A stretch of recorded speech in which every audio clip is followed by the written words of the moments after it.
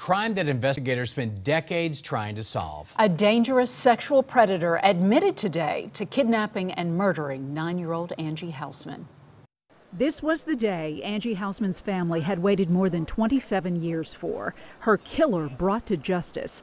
63-year-old Earl Cox admitted to kidnapping and murdering Housman and gave details on how he did it. I sat down with St. Charles County Prosecuting Attorney Tim Lohmar after the hearing as he revealed how this horrific crime unfolded. It's the theme of a horror movie, and this little girl had to live it out. Earl Cox had family who lived near Angie in St. Anne. On November 19, 1993, Earl Cox had car trouble and just happened to pull over as Angie got off her school bus. He didn't know her.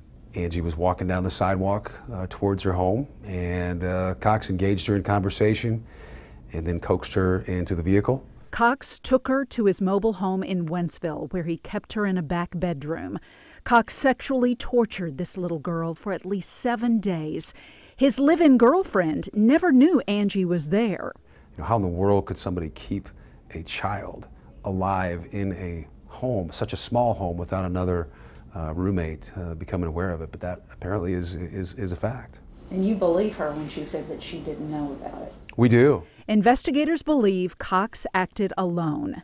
Cox took her to Bush Wildlife Area in St. Charles County, where he tied her nude body to a tree, duct taped her mouth and eyes, and left her to die in the cold. Hunters found her snow-covered body 9 days after she disappeared. Cox was never a suspect until last June, when a DNA match tied him to Housman. To avoid the death penalty, he agreed to a plea bargain of life in prison without parole.